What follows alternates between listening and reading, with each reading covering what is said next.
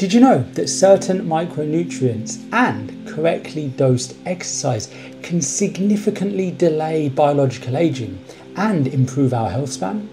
Well, today I'll be discussing how vitamin D, magnesium and the right amount of exercise can influence aging. These three factors have all been shown to have a huge impact on our overall health and chances of achieving optimal longevity. So let's get started with vitamin D. Now, vitamin D isn't just a vitamin. In its active form in our bodies, it functions as a steroid hormone, where it significantly influences the genetic expression of factors related to aging and health. And an optimal level of vitamin D for most of us to be thriving is somewhere between 40 and 80 nanograms per milliliter in our blood. However, more than 70% of the population falls way below this threshold.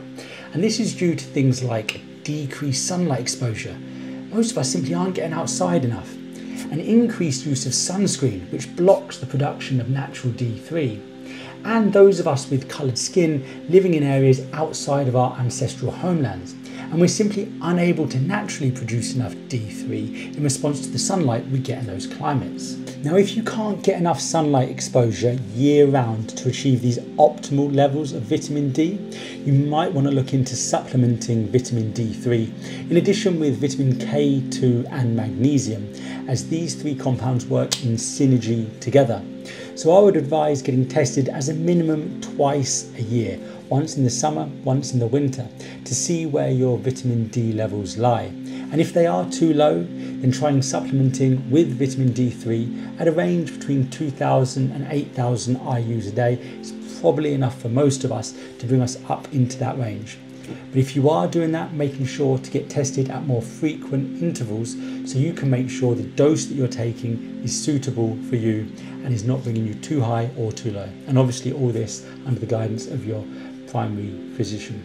Now, as I mentioned, there is a synergy between vitamin D3, magnesium and K2. And research has shown that these two compounds, magnesium and K2, are both really important to ensure optimum vitamin D3 bioavailability. In fact, if you're magnesium deficient, you might need up to 146% more vitamin D3 to achieve the same levels. And similarly, vitamin K2 helps in us being able to utilize vitamin D3 more efficiently, meaning that the dose we need to take is less and it works more effectively in our body. Actually, K2 also works to help decrease calcium deposits in our arteries. And this can be a problem if you take too high of a vitamin D3 dose. What K2 does is it instead signals for the calcium to get stored in our bones where we need it most, and not on the inside of our arterial walls where it contributes to heart disease. And optimizing our vitamin D levels has also been linked to decreasing markers of epigenetic aging. This shows that vitamin D has the potential to slow down aging as a whole.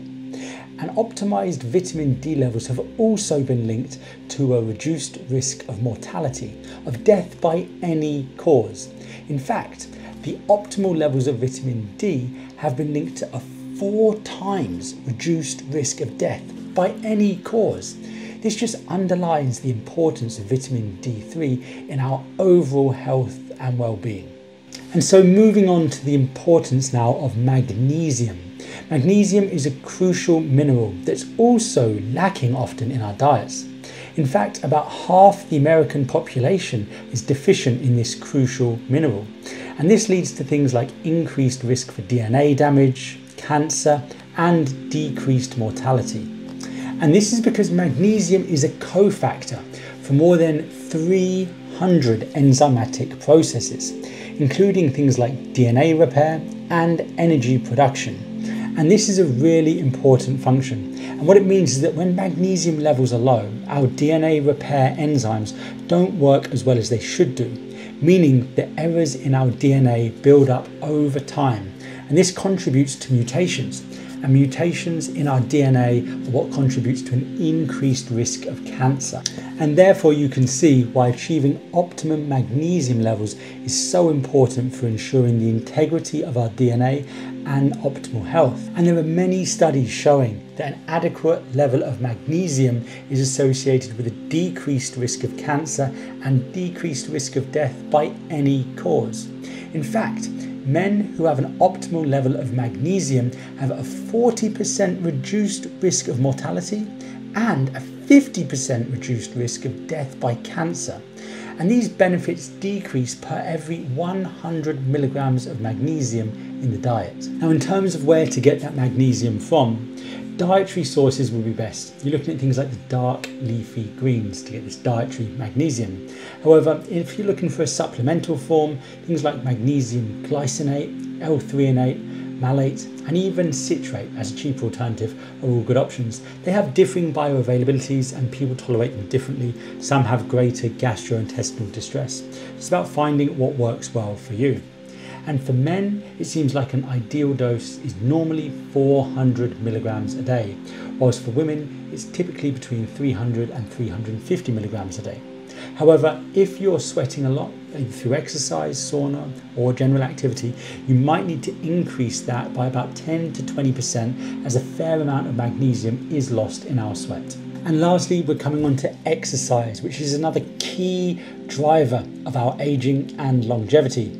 Now, vigorous exercise between 70 to 90% of our heart rate max is great for optimizing our VO2 max, improving our cardiorespiratory fitness, and for optimizing mitochondrial biogenesis. It has a huge impact on our longevity. However, it's important that we don't overdo it. And this is because too much vigorous exercise could actually backfire.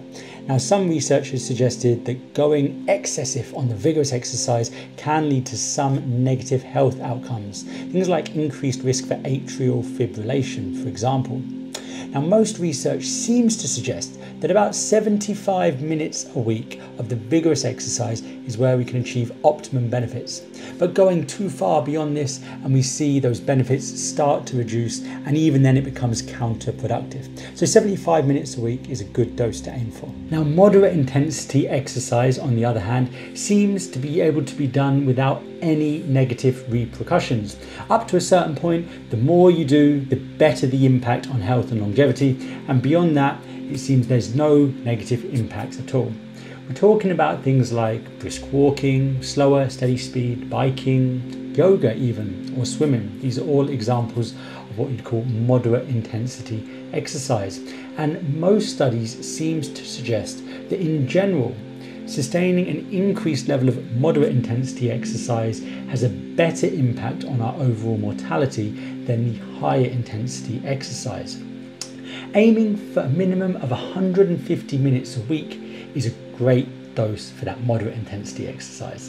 And one really key measure associated to both the intense and the moderate aerobic exercise is our VO2 max.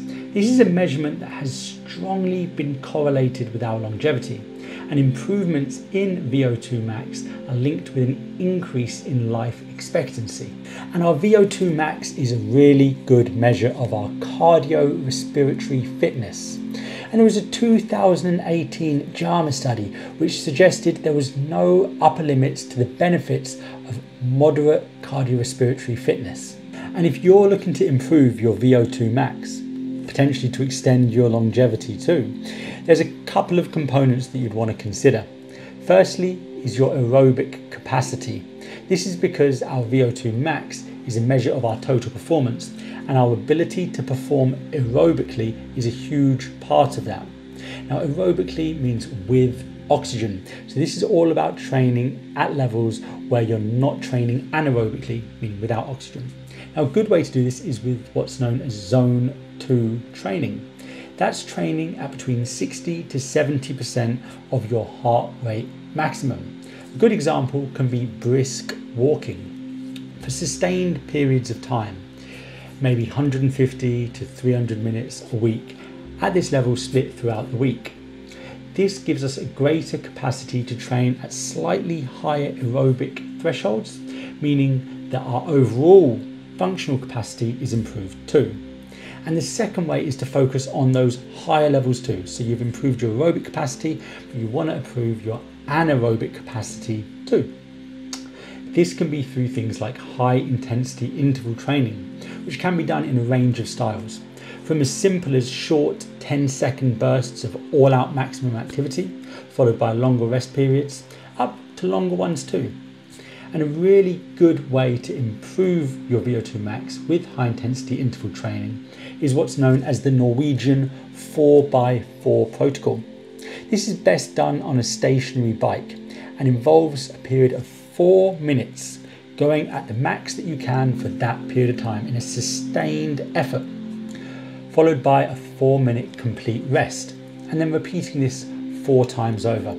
This is really effective because you're training for a substantial period of time for the 4 minutes. It enables your heart and your entire cardiorespiratory system to get pushed to the max, which is what you want to be doing in order to push your VO2 max up to the next level. And next up is strength training, which is key for ensuring we maintain our muscle mass, strength, bone density and function as we age. But again, it's key to ensure that we do it in moderation.